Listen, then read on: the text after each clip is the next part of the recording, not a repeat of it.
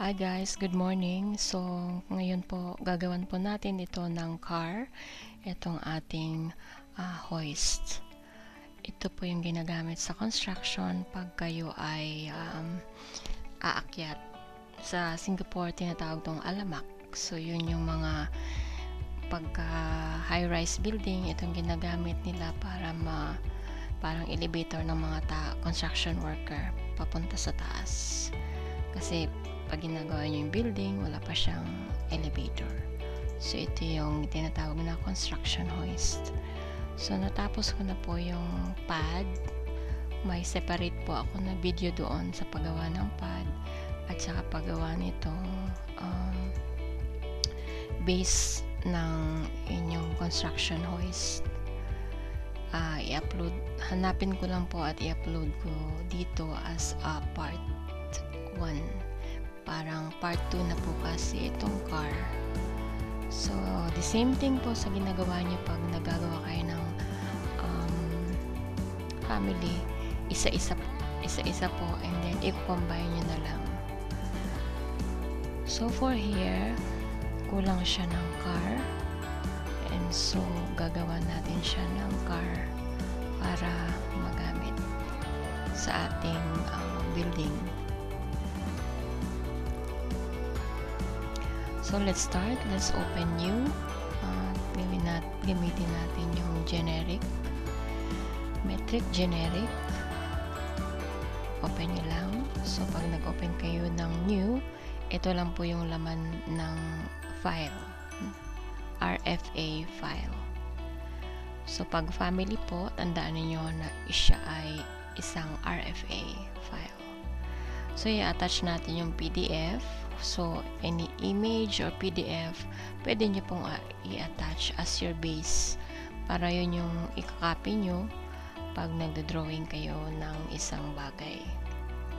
So, i-attach natin to dito sa gilid.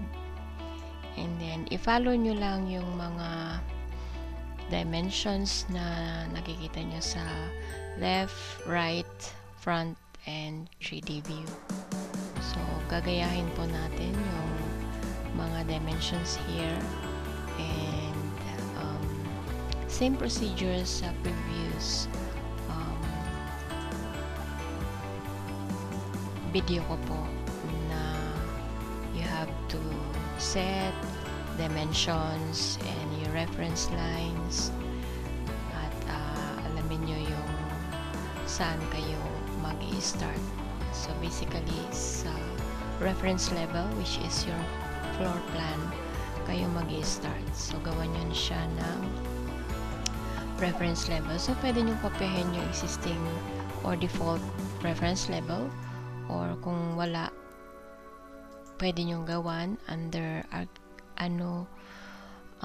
annotation. Andun po yung mga reference line na pwede nyo gamitin. So for here, just offset kung whatever man yung dimension at saka ida-dimension nyo na sa, tapos meron pa siyang sa gilid na offset nyo ng 57. So iset nyo rin po yung units ninyo into millimeter or meter, up to you kung ano yung convenience sa inyo. So this one is mm, so 57 mm to the left and to the right. At katapos meron pa siyang top 51 sa baba, 51 din. So yun yung mga dimension. Pagkatapos nyong malagyan ng reference plane, then gagawan nyo na siya ng extrusion, gagawin nyo siya ng dimension. So pag sila ay equal, click nyo lang yung mark and then mag-i-EQ na siya.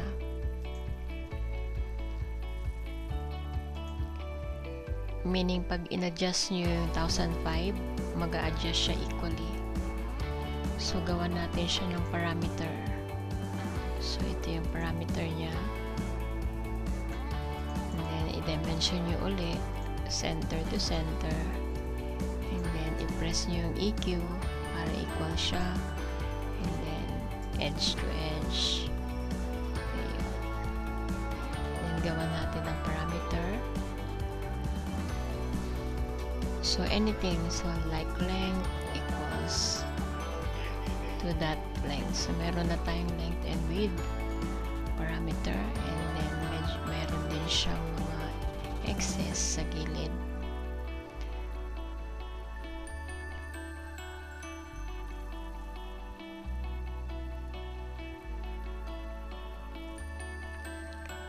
So pag na-end nyo yung pagda-dimension, i-click nyo sa labas para hindi nyo pwede i-click yung escape, but i-click nyo sa labas yung mouse para matapos yung dimension niya.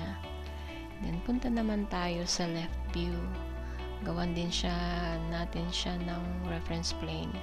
So kung ano yung mga reference plane niyo sa floor plan, yun din yung mga reference plane na makikita nyo sa side at like left view. So i-copy nyo rin yung PDF file or image file, copy to clipboard, then paste to clipboard. Ayan. So gayahin natin itong mga dimensions dito, and thereafter magagawa nyo na yung car ng construction hoist.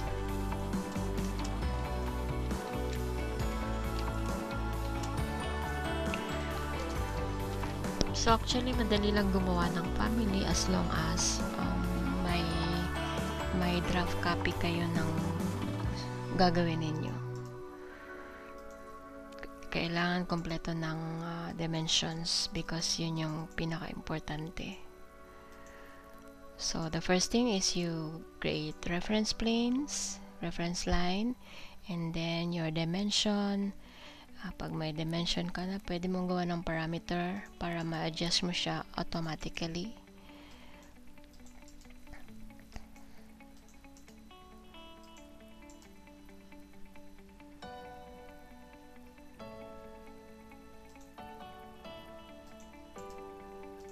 So at any time, pwede nyong tanggalin yung PDF file. At halimbawa, nabura nyo, pwede nyo pa rin i-copy ulit. And then yung mga reference plane mo, pwede mo siyang i-extend.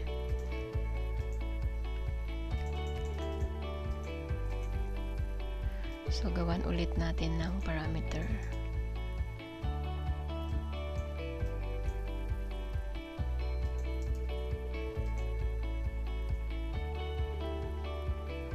So check nyo yung mga dimensions, and from there you can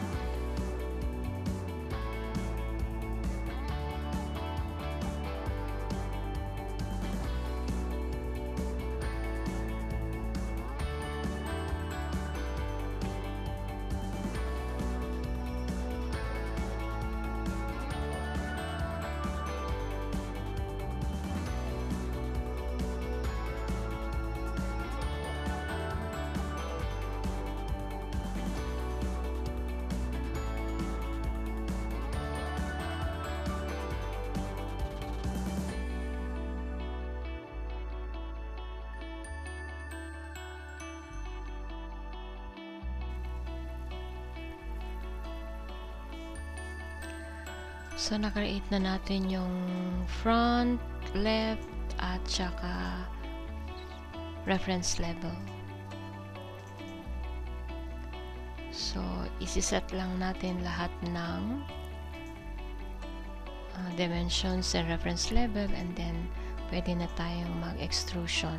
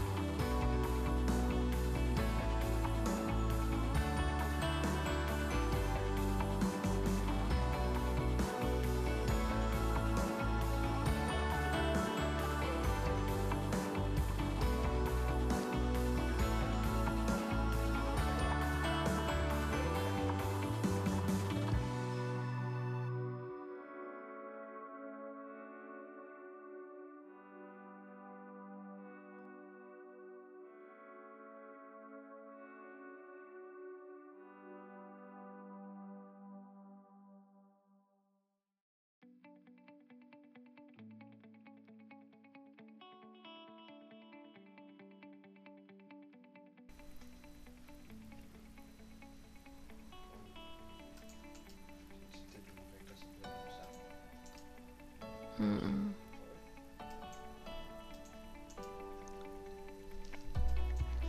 So, yun po, titingnan nyo kung ano yung mga parameters or mga thickness ng inyong shell, and then from there you can draw. And kung if kulang pa yung iyong mga reference plane at saka dimensions, pwede lang anytime kayo magdagdag.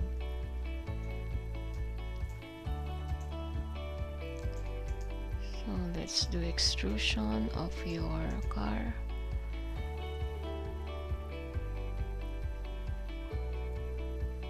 So sometimes it's trial and error, most of the time actually, kung saan yung pwedeng view na pwedeng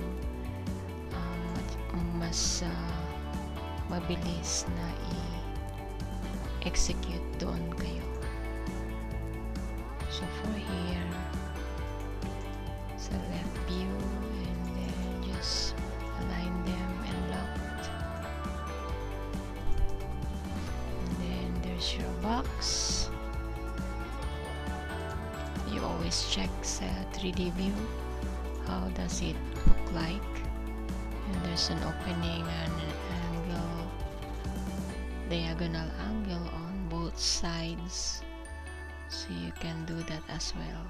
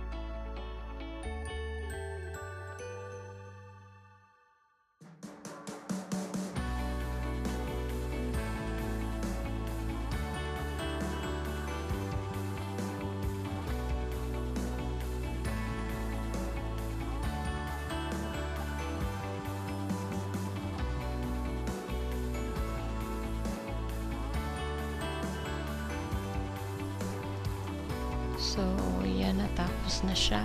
And then, you can save as. Save as nyo as a family.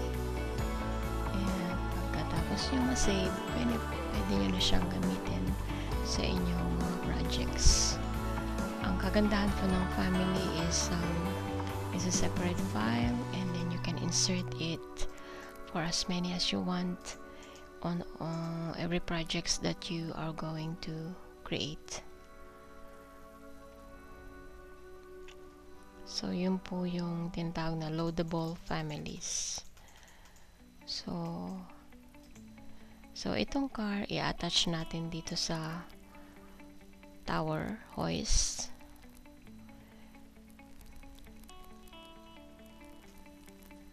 So, punta kayo sa front view and i-attach nyo dito.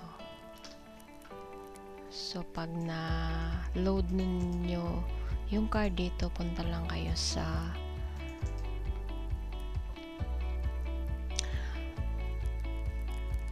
insert and component, and then you can insert it here. Then you have to select a view on the floor plan or reference level. You can attach your car from there, and then you can adjust it onto your left and side view.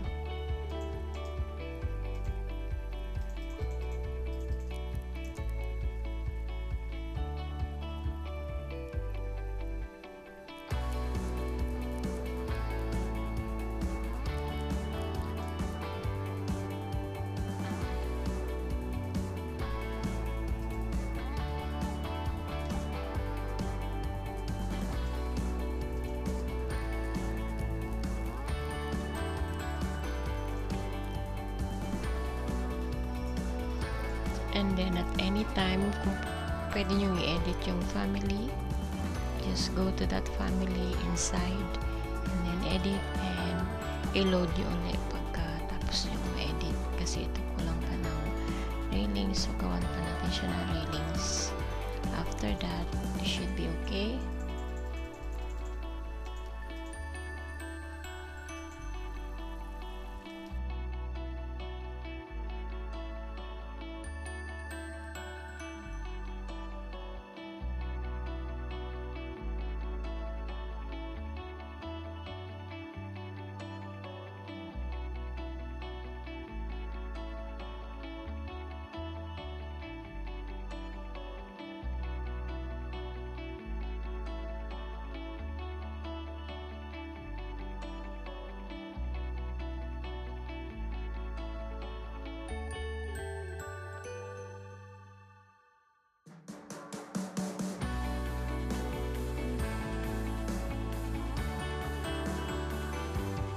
So, ayan, kompleto na siya.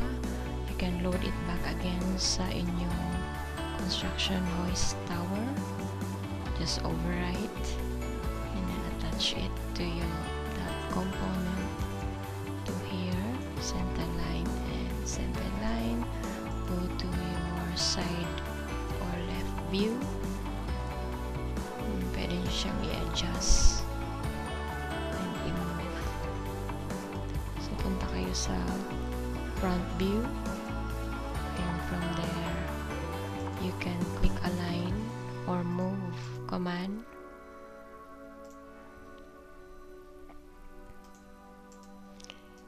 and align it to your reference plane.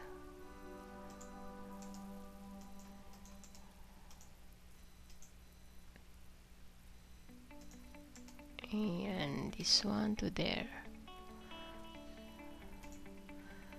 So, same thing, you have to align it to your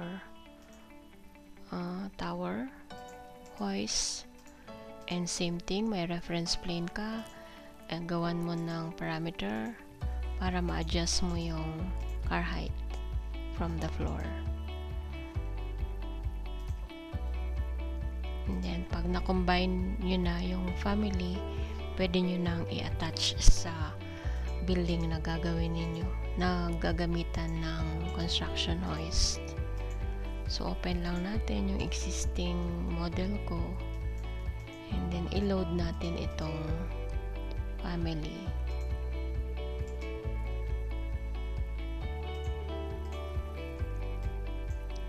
So, i-load natin dito somewhere.